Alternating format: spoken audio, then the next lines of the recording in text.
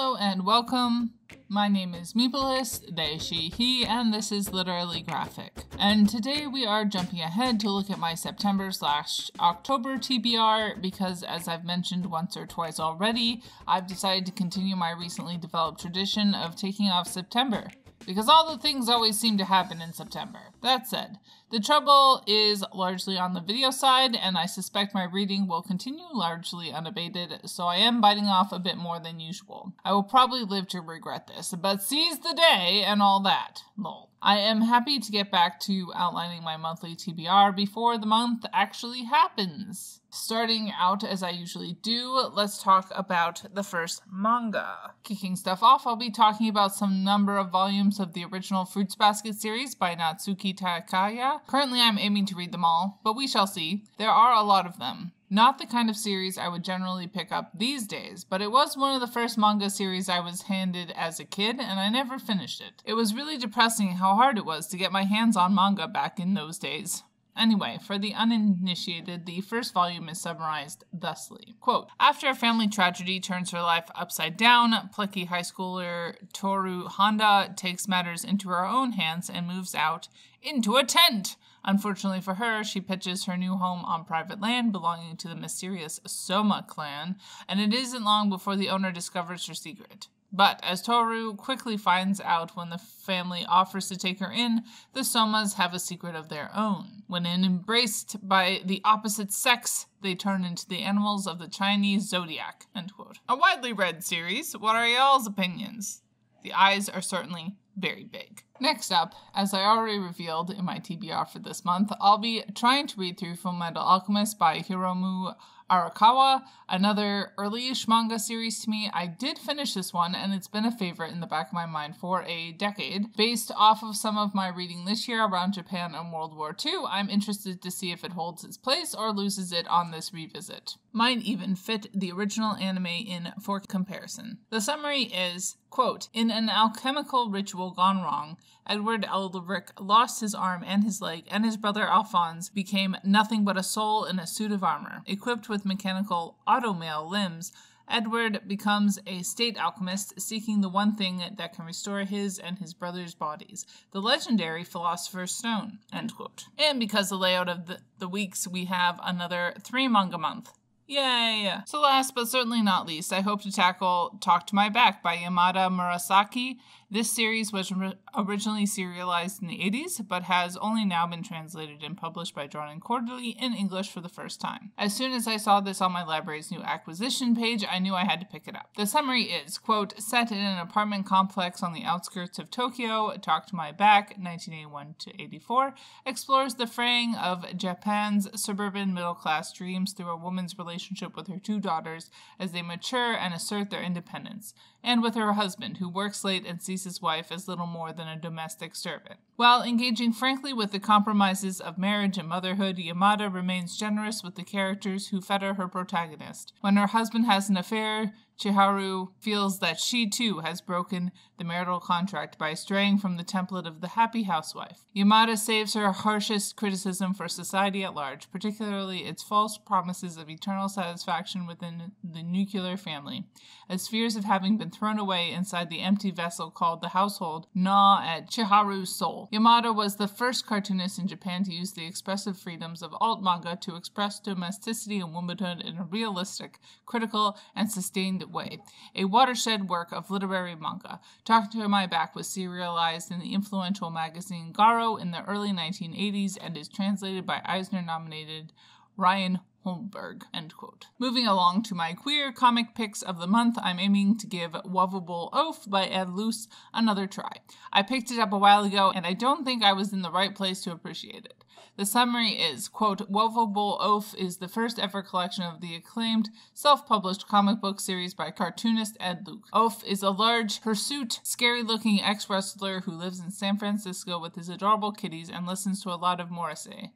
The book follows Oaf's search for love in the big city, especially his pursuit of Eiffel, the lead singer of the black metal, queercore, progressive disco grindcore band Ejaculoid. Luke weaves between the friends, associates, enemies, ex-lovers, and past of both men into the story of their courtship. A romantic comedy at its core, Wuvable Oaf recalls elements of comics as diverse as Scott Pilgrim, Love and Rockets, and Archie, set against the background of San Francisco's queer community and music scene.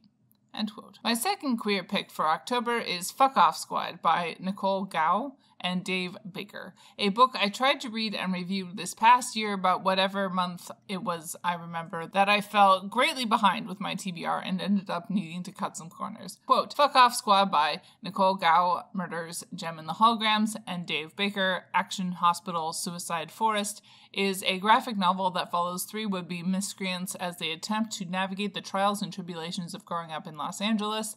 Needless to say, it's the greatest comic about Instagram skating and low-key trying to date someone while you're still in a relationship ever made. After this, we'll only be 2 reviews away from my next A to Z of Queer Comics Lit video. So that's nice. My indigenous pick for the month is Dakwäkãda Warriors by Cole Pauls, as my library has finally picked up a copy. Some of you may recall I reviewed Pizza Punks, also by Cole Pauls, a while back. Very fun. Dakwäkãda Warriors is described as, quote, a young person growing up in Haines Junction, Yukon. Artist Cole Pauls performed in a traditional song and dance group called the Dakwäkãda Dancers. During that time, Pauls encountered the ancestral language of Southern Shoshone. Driven by a desire to help revitalize the language, he created Dakwäkãda Warriors, a bilingual comic about 2 Earth protectors saving the world from evil pioneers and cyber Sasquatches. Paul's elders supported him throughout the creation process by offering consultation and translation.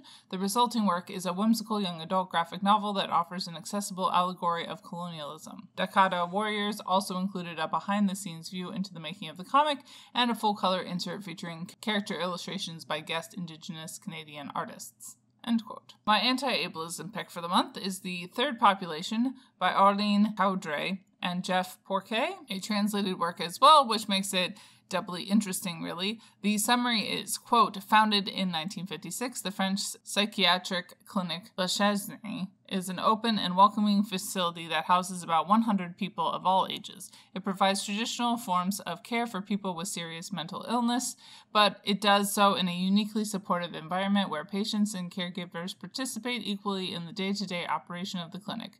The driving force of La Chesnée is The Club, a nonprofit organization serving as a liaison between the clinic and the outside world. It arranges cultural and recreational outings for the patients, as well as activities like concerts and exhibitions that bring the public to La Chesnée. As a result, days at the clinic are quite lively and never routine. Author Aurélien Ducoudray and illustrator Jeff Pourquié immerse themselves for a time in the culture of La Chesnée. Like everyone there, including the patients, supervisors, and caregivers, they took part in the daily chores of the clinic, cooking and cleaning. They participated in group events and even led a comic workshop to teach the residents about their craft. The Third Population is the engaging, inspiring, and often poignantly funny result of this project. The second translated work was a bit more of a random pickup. I don't remember where I first came across Life of Che, an impressionistic biography by Héctor Germán, Oesterheld, Alberto Breccia, and Enrique Breccia, but I think it was somehow related to simply browsing my library. I feel like there are a couple of graphic novels about Che, so I suppose I'll need to read them all in the next few months for some compare and contrast.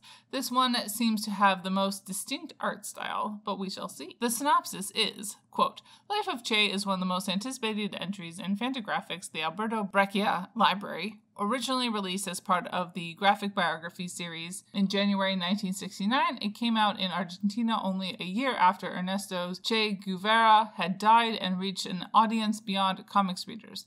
In the 1970s, the military government raided its publisher, destroying the means to reprint the book. The comic was presumed to be lost to history until a publisher in Spain restored it in 1987. It has never been translated into English until now. The book begins in Bolivia in 1967, then flashes back through Che's life, his childhood, his radicalizing motorcycle trip with Alberto Granado, his taking up of arms in Guatemala, his meeting with Fidel Castro, and his subsequent military and political maneuvers, ending in a fade out to his death. Alberto, Breccia, and his son, Enrique, drew Life of Che. Enrique draws the Bolivia passages in a woodcut style, while Alberto depicts the flashbacks in his trademark expressionistic black and white. It is primarily set in the field and with the people. Héctor Germán Oesterheld, the Eternaut, blends his authorial voice with Che's first person. Life of Che is imbued with a sense of immediacy, as both Che and eventually Oesterheld would meet their ends by a military government backed by the American CIA. As Pablo Turns writes in his afterword, it is the testament of someone consciously marching towards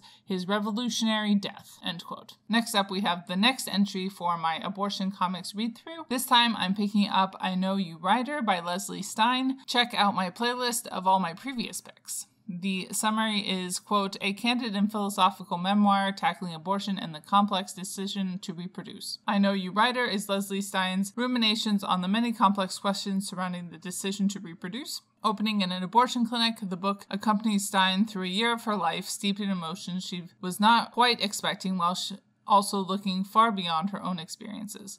She visits with a childhood friend who just had twins and is trying to raise them as environmentally as possible, chats with another who's had a vasectomy to spare his wife a lifetime of birth control, and spends Christmas with her own mother who aches for a grandchild. Through these melodically rendered conversations with loved ones and strangers, Stein weaves one continued conversation with herself. She presents a sometimes sweet, sometimes funny, and always powerfully empathetic account, asking what makes a life meaningful and where we find joy, amid other questions, most of which have no solid answers, much like real life. Instead of focusing on trauma, I Know You Rider is a story about unpredictability, change, and adaptability, adding a much-needed new perspective to a topic often avoided or discussed through black and white lens. People are ever-changing, contradicting themselves, and having to deal with unforeseen circumstances. Stein holds this human condition with grace and humor as she embraces the cosmic choreography and keeps walking, open to what life blows her way.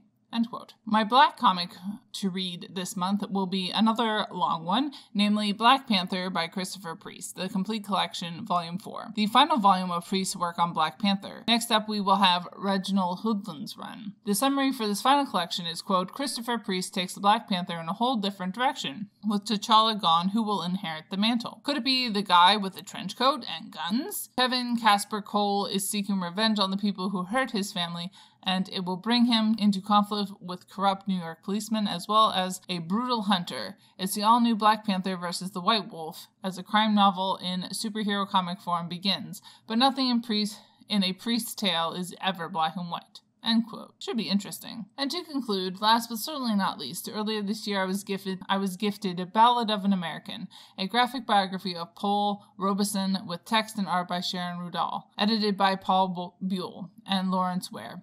It's been a very long minute since my last Rudahl read, namely A Dangerous Woman, the graphic biography of Emma Goldman. Needless to say, I am very excited to read more about such an icon. The summary is, quote, the first ever graphic biography of Paul Robeson, Ballad of an American, charts Robeson's career as a singer, actor, scholar, athlete, and activist who achieved global fame.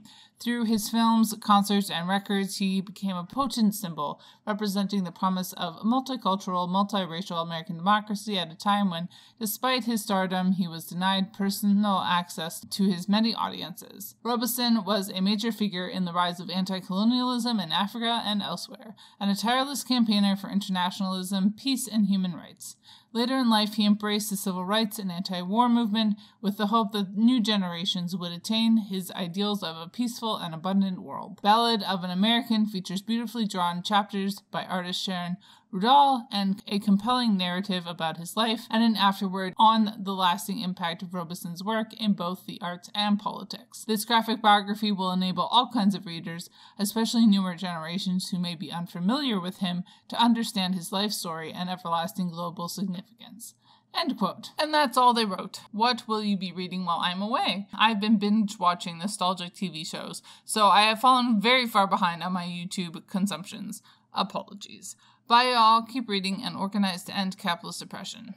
And as always, Literally Graphic is created on land that should be given back to the traditional landholders, which in this case is, to my knowledge, the Mississaugas of the Credit First Nation, non-Anishinaabe people, the Haudenosaunee Confederacy, and the Huron-Wendat Nation.